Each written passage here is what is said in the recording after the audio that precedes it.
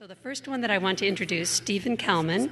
Stephen is going to do Multiverse Learning. Stephen has been a classroom teacher for 25 years, and he's the current director of the Council on 21st Century Learning. And this exciting story is a story of learning, in particular the learning in the last 30 years that has been conducted by physicists and astronomers, and which they've been learning to rethink the very nature of existence, which is, in my mind, kind of big. So we're not just talking about human existence, we're talking about all existence. Astronomers, physicists are rethinking it. So here's the story. But let me set the story in a little context, which is that there's this kind of party game that I like to play. I can't get any of my friends to do it, but you might be able to persuade some of yours, which is the game of new knowledge since 1970. I'm sure there's going to be an app soon, and you can share it with friends. What the game is to think about brand new ideas or inventions or things, concepts, information that's been discovered since about 1970. That's kind of arbitrary, except that it's sometime around the time that I graduated from high school. We're not going to say how close. And we'll take a look. Can you see in the back, can you see the individual words, at least the larger ones? Take a look for a minute to see if some of these kind of jump out at you. New knowledge. Anybody see anything that just go, oh yeah, that? Anybody? Sticky notes. That's one of my favorites. Like, how did we ever get along before that? Anybody else? I'm sorry? The genome mapping. Oh, yeah. Why did that jump out for you? The historical connection. To be able to go back in time by going around in places. Anybody else? Gore-Tex, another one that's my favorite. I used to be a big-time backpacker. Cell phones. Yeah. Another, it's a favorite of mine, is hybrid engines. You know, I read an article about 20 years ago in the Atlantic Monthly in which the writer was saying, hybrid engines, right around the corner. And we'll be able to go 50 miles to a gallon of gasoline. And letters came pouring in. You are so crazy. Yeah, that kind of stuff. Anyway, it's interesting. So I like to collect this stuff. I think it's fascinating, and it tells a lot. You know, yuppies, how we learn, which we'll come back to, PTSD. So, you know, it's not all great, but it's fascinating to think about stuff that 30, 40 years ago did not exist. Last year at this conference, I talked about a couple of pieces of new knowledge that are favorites of mine, fractals and chaos. I won't belabor them again, but fractals, fascinating kind of piece of new knowledge that measures and describes irregular shapes. So a universe or a galaxy, or broccoli, or seacoasts. In fact, the inventor of fractals, Benoit Mandelbrot, I mean, this is a kind of mathematics. It didn't exist until Mandelbrot in the 70s said, oh, fractals. And the first question that he posed, publicly anyway, was, how do you measure the circumference of England? And his answer was, well, it depends on how far away you are when you're looking at the circumference. If you're 5,000 feet in the air, it's one answer. If you're down in the sand with a magnifying glass, it's a different answer because of the degree of irregularity. But he found equations, formulas, that could predict and describe those kinds of irregular shapes. It fascinates me. Another one is chaos, which is not, as we typically think about it, unbridled disorder, but is a particular kind of order in a vast system in which tiny little changes of input will create vast changes of output in that system. And the classic example is the butterfly wings flapping in one part of the world that cause a hurricane in another part of the world. I mean, these are fascinating pieces of new knowledge. Oh, and this is also my opportunity to say, by the way, I'm not a math and science guy, These just happen to be big ideas that I find totally fascinating. And another advantage of talking about big ideas in math and science is that very few people in an audience of librarians and teachers will get up and go, you are so wrong. So, thank you for not doing that. Here's the story I want to tell about the physicists and the astronomers, because there was this time, according to the article that I read, when physicists kind of thought they had it all figured out. Like they knew the nature of existence. That's big. The way it was written, there were these four basic forces. I think they're electromagnetism, gravity, radioactivity, and nuclear bonding, those forces. And they pretty much had them all described, except gravity, interestingly. And they just needed to sort out a few more parameters, maybe a couple of dozen. And this was in the 1970s. And they were going to be able to describe in one, and they called it the theory of everything. In one great theory, they were going to be able to describe all existence. Well, of course, like any myth, any really good myth, no sooner did they get there than things started to fall apart. One of the first things that caused it to fall apart was a thing called Big Bang inflation, which was an amendment to the original Big Bang theory, itself a new idea in the 1920s, that existence didn't exist, and then all of a sudden it went poof, and existed, which is a kind of a fun notion anyway. Well, so I don't know if you can see this clearly, but the inflation theory is based on observations made by satellites from NASA that discovered that in the first trillionth of a second of the Big Bang. Now, let's not even get into how do they make measurements like this. But they found that in the first trillionth of a second, the Big Bang accelerated. It was not only Big Bang, but it was bigger bang.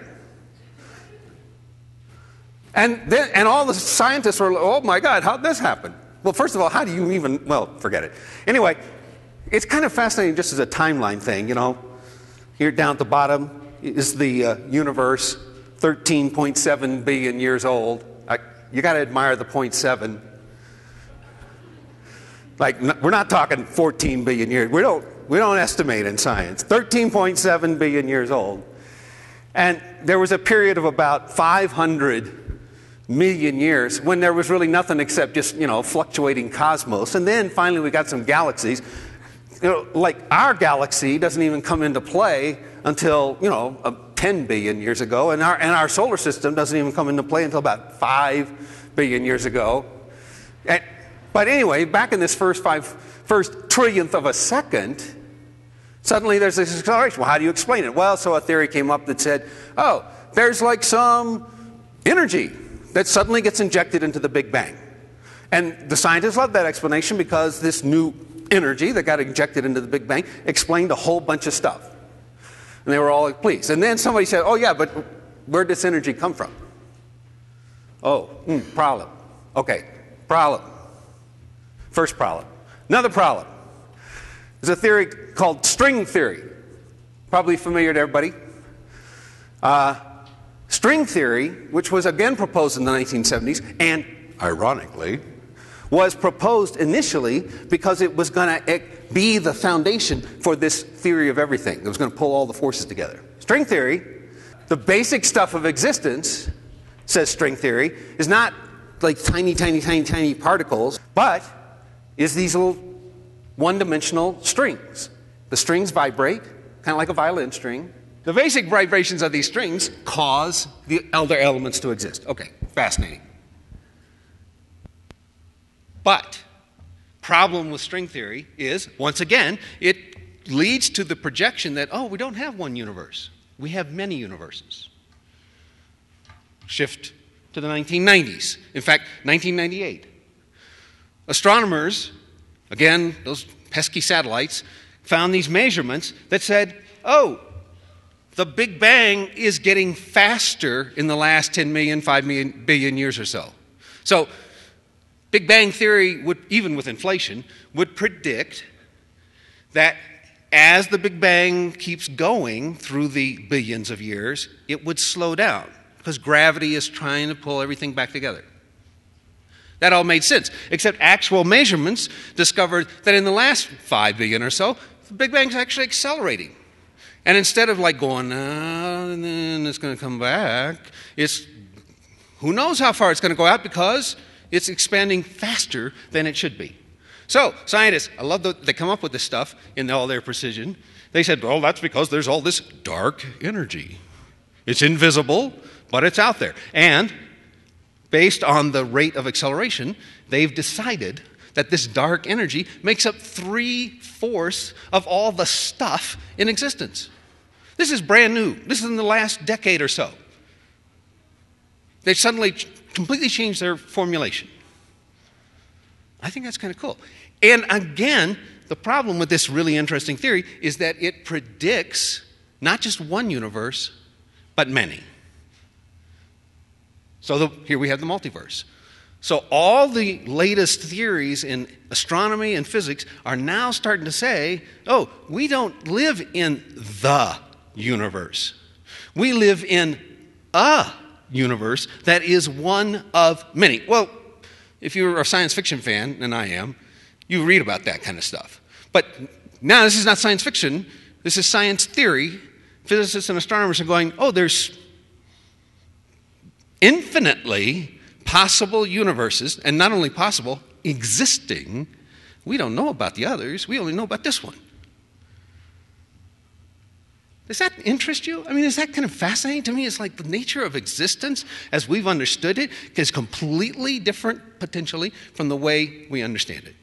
And we just thought about that in the last few years. You might be thinking, what is the point, Stephen? And I'm glad you asked. Because, remember I said this is really a story about learning. So here's my theory of learning, based not just on this story, but on other stories like it, and things that we need to think about. My theory is that knowledge is an energy field, not an object. An energy field. It's like fluid, dynamic, always shifting and moving. That it's kind of restless, that it's chaotic in the sense that the scientists talk about it. Not an object that we grasp. It's not like, as we tend to think about it, a brick. And we got this brick and then we lay another one in. It's an energy field. Entertain this notion for just a moment. Here's some implications to me. First, it means we need to really think about what we mean when we say we construct knowledge. So, cognitive science has been telling us for the last half century, of course school hasn't found that out yet, that we learn by constructing knowledge in our neural networks. School still thinks that teachers can push knowledge into reluctant brains. But cognitive science has rejected that for a long time and says, no, knowledge is internally built based on all kinds of factors in a network structure. Now, construction is an interesting word to use because, again, construction would suggest the bricks. Oh, you lay the bricks on top of each other, you build walls, chambers, pretty soon you got this storehouse of knowledge, maybe a library, who knows? But the way in which cognitive science is really talking about the construction, it's not a construction of bricks, but a construction of continually weaving, interlocking, dynamic, always changing networks, neural networks, energy networks. So here's another thought. If knowledge is an energy field, then learning is about exploring that energy field. I don't know, you may be familiar with the hero's journey, first proposed by Joseph Campbell in what he describes as the monomyth. Many years ago. He talked about how the hero is called to the journey and sets forth fearfully but courageously, battles the fierce dragons or whatever the foe are, confers with allies, hears the gods, gets the treasure, comes back, and then the hero gets another call to another journey. Like inquiry, learning is exploration of this energy field, and you never stop. If knowledge is an energy field, learning is a dance. Not a stationary position, but a continual, rhythmic, chaotic movement responding to partners, to the environment, to the surround of sound and energy. And these thoughts to me suggest learning in a completely different way from the ways we are supposed to think about it as teachers. We do this? No. Learning is exploration. It's internal construction. It's a dance. And one other, learning is flow. Probably a lot of folks are familiar with the flow theories of Mihaly Csikszentmihalyi. I've been practicing. But his flow theories, if you're not familiar, I really recommend you read up on them because they're totally interesting, suggest that there's this fine-tuned state that we enter at certain times where we are completely absorbed in an activity, lose our self-consciousness, and just do, and then perform at our highest capabilities. An athlete in the zone, or a dancer who is becoming the choreography. Or, interestingly, a kid playing games. Video games, working your way through the levels, often create flow experience. We don't often see it in classrooms. And another interesting piece on flow is that you always have to balance challenge and skill. If you have too much challenge relative to the skill, you have anxiety. If you have too much skill relative to the challenge, you have boredom. So there's this dynamic interchange always going on as the flow moves up through levels of challenge and skill. If knowledge is an energy field, learning is flow. So I'm going to ask you to consider this theory of mine and look at these as the standards that we might strive to achieve. Because I think that if we were learning the skills, the self-assessments, the values, the habits of mind of constructing, exploring, dancing, flowing in the energy field of knowledge, we wouldn't have to worry about the other stuff. We'd be taking care of it. We would be embracing the multiverse of learning. Thanks.